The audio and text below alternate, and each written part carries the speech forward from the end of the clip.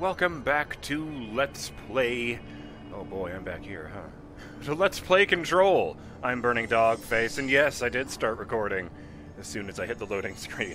I wanted to be a surprise for both of us. Before we get going, shout out to a couple of people who let me know that things weren't quite one-to-one with Mjolnir and Excalibur. Including Elthwar and Derek Floyd. Apparently, Mjolnir can only be picked up by the worthy was a detail they made up for the Marvel Comics. In the actual mythology, it was the hammer was so heavy that Thor required a special belt to give him the strength to be able to lift it. And apparently there's a lot of disagreement in the various tellings of the legend as to whether Excalibur and the Sword in the Stone are the same sword or not. So hey, there's that. Elthwar also said while I'm here, the hiss working with the mold sounds really, really bad since that's two different dimensional invaders with very different capacities that somehow are working together. I'm not sure what is worse, one is infecting the other, or that they can communicate and agreed to work together. Oh boy, I don't like the sound of that either. But, where the hell am I meant to be right now? God damn, I was really hoping I would be further away from here.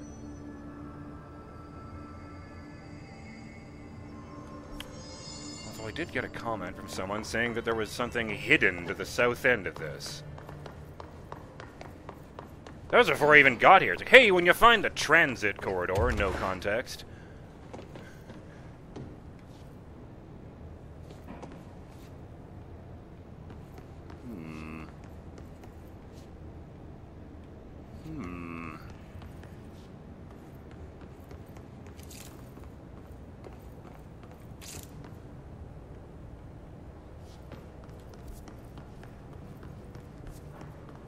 Very suspicious. Oh, hey.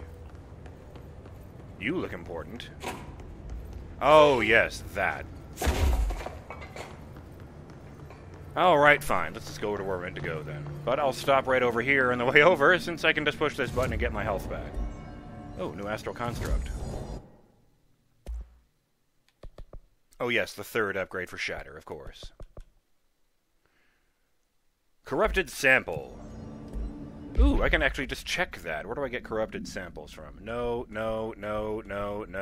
Yes. Mold. Shit.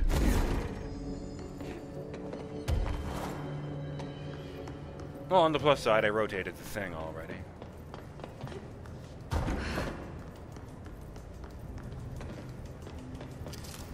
Any goods or services up there?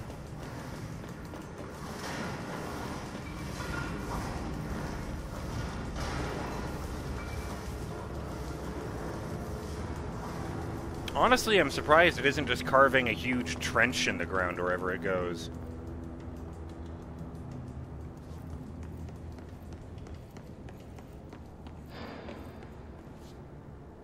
What are these? Are these spotlights? Some kind of heavy-duty canister?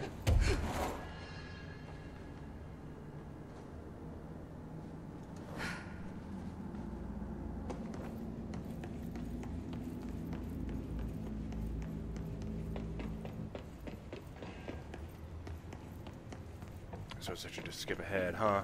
Alright. Hey, I take that back, because that fight that was appearing at the end turned out to be two of the rotating Tasmanian Devil guys. Oh, this is going to suck. And they've got a bubble! Amazing!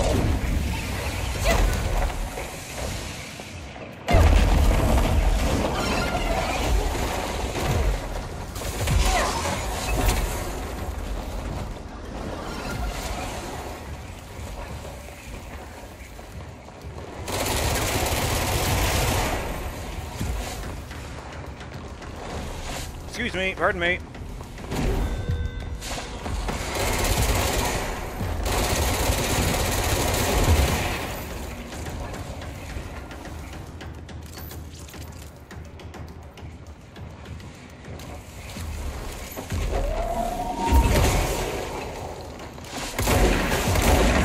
fuck?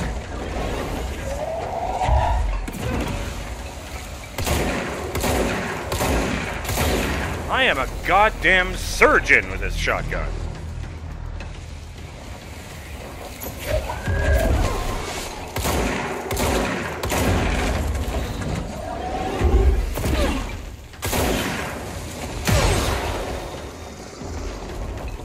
Oh, there were fucking 3 of them.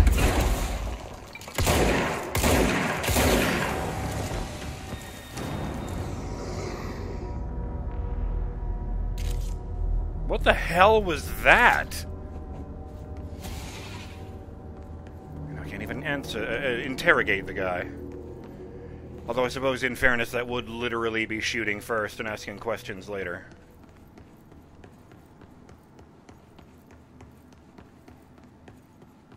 I don't remember that happening the last time I was here. I didn't even have time to turn my timer off, so I'll just keep going. I mean, I kind of want some pistachios. But not that bad.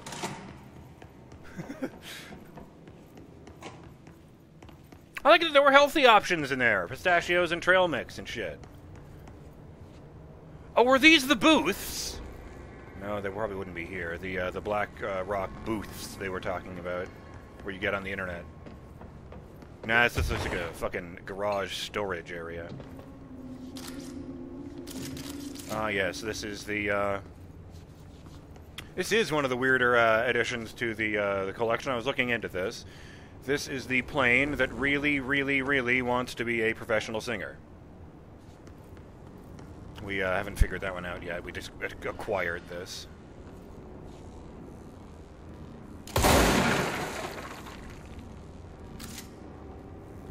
Alright.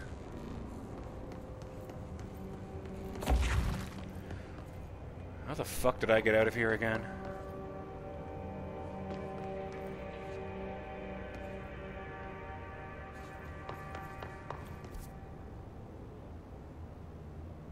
I've lost myself. There I am! Yes, that's right. There was an elevator.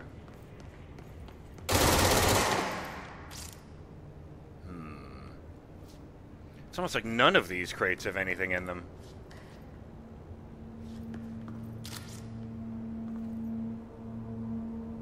I wonder why it goes sideways like that.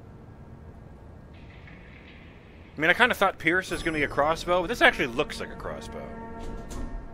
Well, at least like a miniature drow hand crossbow, if I might make a particularly nerdy reference.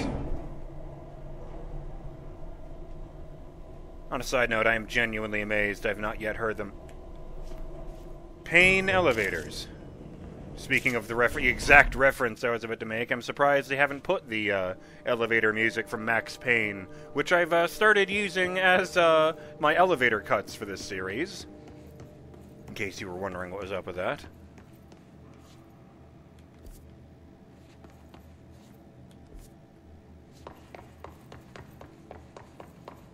Yes, that's right, I did all the faffing around already.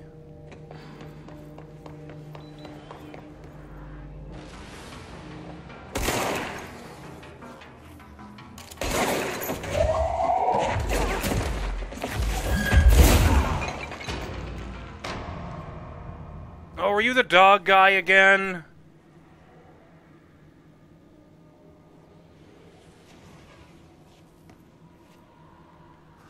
I don't think so.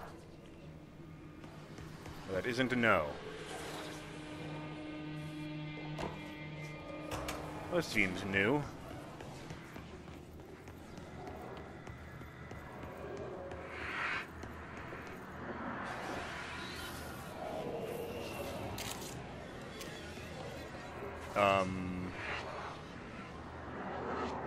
Well, I hate this. You're listening to America Overnight, celebrating 29 years. Shining Okay, you know what? I don't want to listen to that noise while I listen to that thing, so let's just listen to it here. You're listening to America This is Overnight, earlier than the other one. celebrating 29 years, shining a light in the shadows.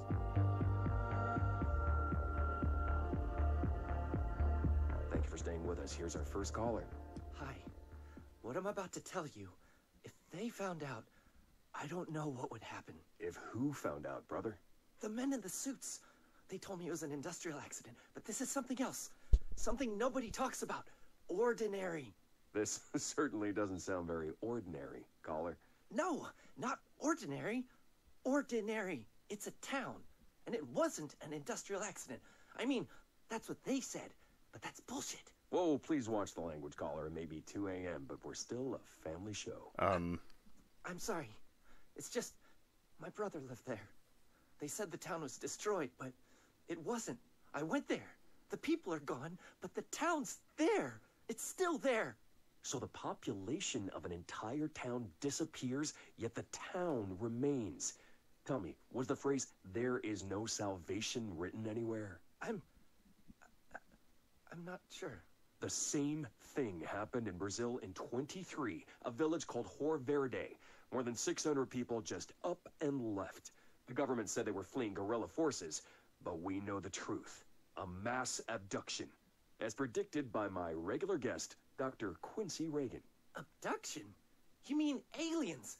That's bullshit! I know they're lying! Now, I warned you about the language, caller. I'm afraid we're gonna have to cut you off. And good timing, too. It's time for a short break. Hang in there. America Overnight will be right back. Huh. Sorry about that. In the shadows. Oh yes, now it's actually playing in real time. Sure.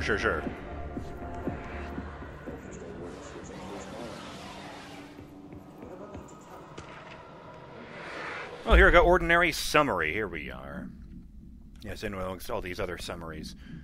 AWE 24. Yeah, okay, it's checking the numbers. Sorry, checks out. Higher than the other one.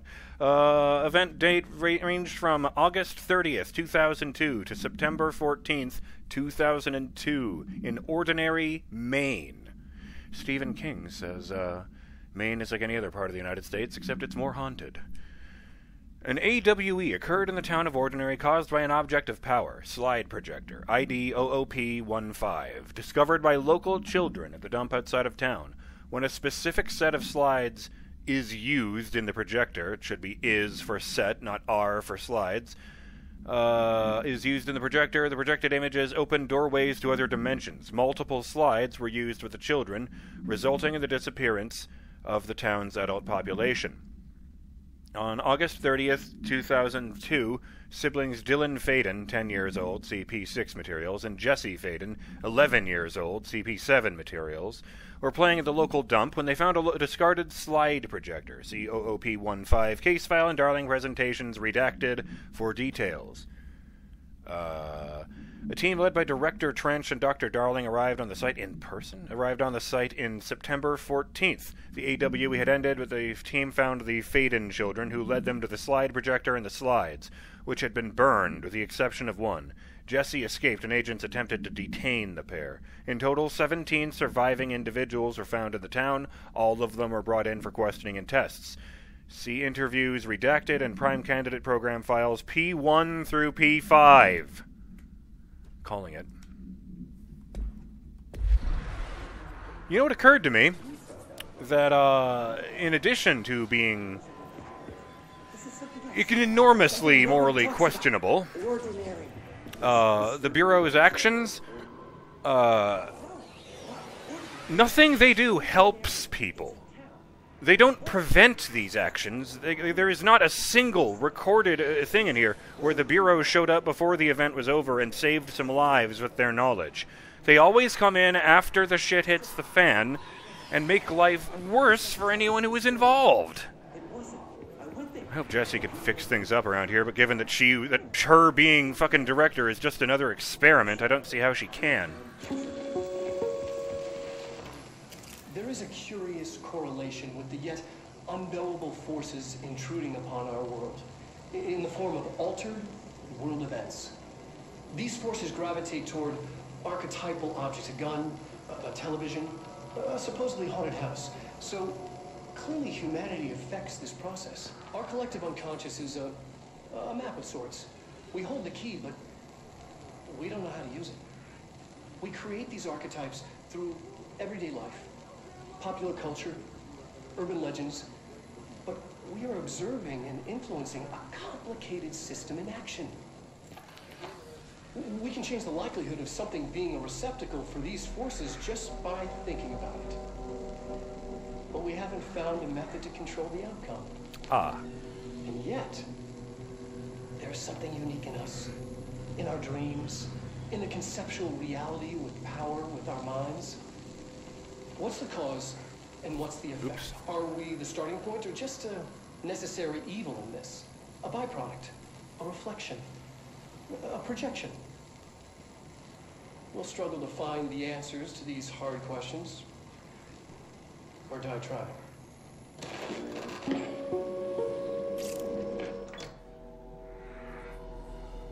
Well, that's given me the thought of what if we're the only species that does that, and that's why everything is so interested in this planet. Hey, look at these weirdos who can change the universe by thinking about it. Weird. Ordinary AWE Stage 4.A. Town proper, witness testimonies. Oh, Dylan Faden, here we go. I just skipped to the end there. Jesse and me followed the dung monkeys to the cave. There's a lot of them. More of the kids from town had joined up. It was really scary. Jesse grabbed the projector and we ran as fast as we could. They chased us. I fell and hurt my knee. Jesse tried to help me, but the dung monkeys were coming. They were just about to get us, but then Neil showed up. Neil looked like a dog. Like a melted dog, but I knew it was him. Neil said a lot of times he didn't like being a boy because Tom just beat him up. I think he liked being a dog. The projector wouldn't turn off, so we changed the slide to the hand. I heard her immediately. She promised to help. JF Therapy Session 2010.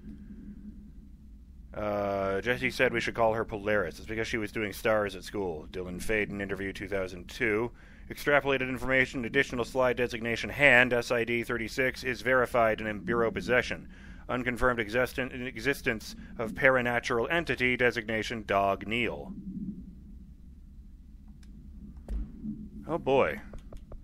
I don't like that.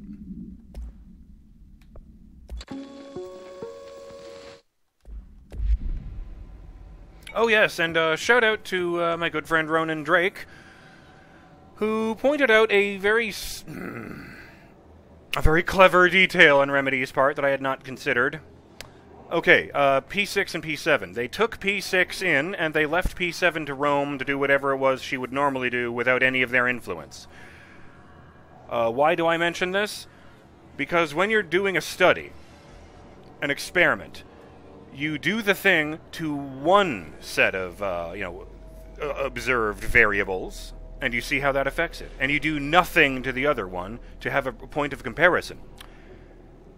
So the part of the experiment you do nothing to, the child you let go and let wander around, is called the control group. God damn it. The control group.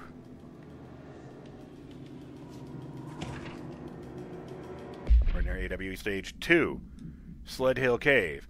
After what happened at school to Mrs. Chester, we started spying on Tom and saw where they took the projector. DF interview 2002. Tom and his troglodytes were using the Sled Hill Cave as their headquarters. That's what the projector was. They'd been using the temple slide. We called it that, but it was a broken concrete thing. Like a warehouse or a bomb shelter or something. Very dark. The Knot mother lived there with her babies? Children? I don't know. She was feeding Tom and the others her milk. They were changing into little monsters. We called them dung monkeys. Jesse Faden, Therapy Session 2010. Extrapolated information. Unconfirmed existence of additional slide designation Temple. Unconfirmed existence of paranatural entity designation Not Mother. EID 19928. 19928? How many fucking entities have you assholes encountered? And why does it feel significant that this one plant is dead?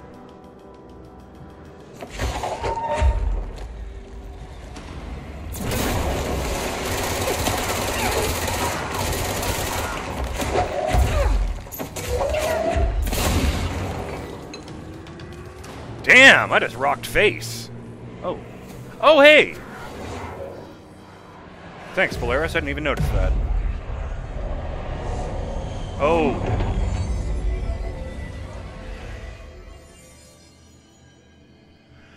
I'm going to tell myself that it was just another random fluctuation of hiss energy washing across the screen there, and I did not actually see a face staring at me in the red.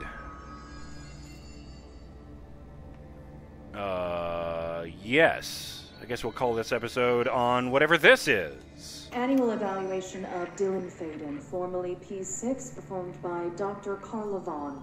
The questions asked here correspond to the 5th iteration of the Gunner's psychological assessment.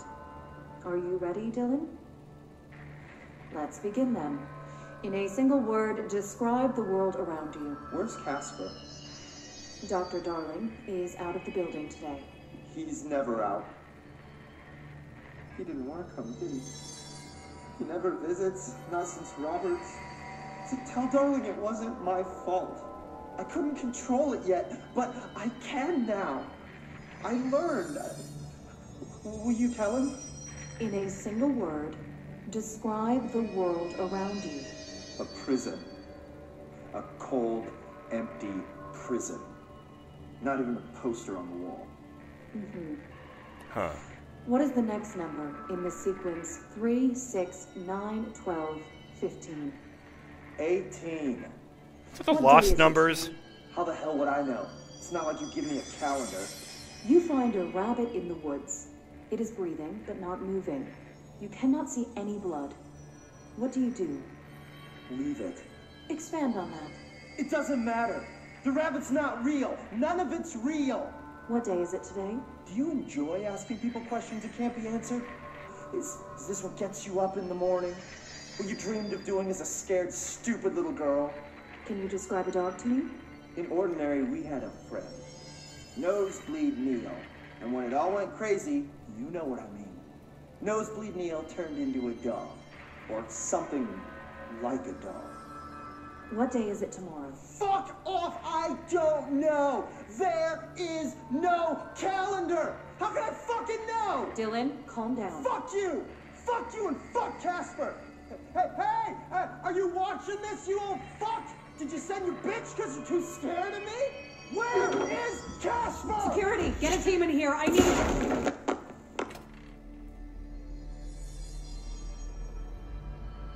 Oh.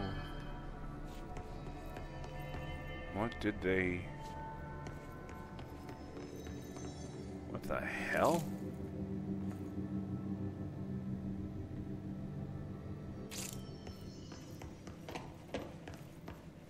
I don't want to know what the fuck that room is.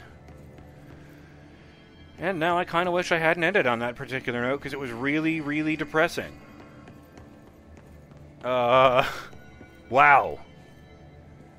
Well, shit happens and you rely on in-game lore, I guess. I'm BurningDogFace, and I'll see you on the next episode of Let's Play Control, when we make our way further into the land of dithering effects, and, and see if we can find the slide projector. Later.